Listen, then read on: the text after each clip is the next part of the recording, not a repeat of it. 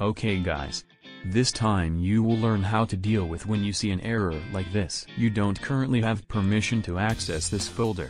Maybe sometimes you see this message when you want to open some folders in your computer or external hard drive. It's not tricky to resolve the problem. Let's go ahead to keep watching this video.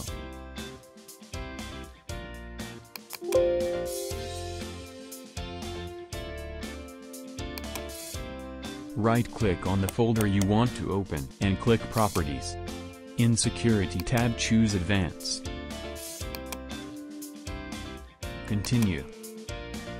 Add, then select a principal. Type every and click Check Names. On the basic permission leave a tick on Full Control, then OK. Click Last OK button.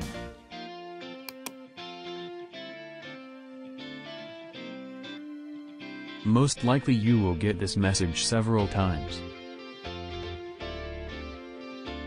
Just click Continue whenever this message appears.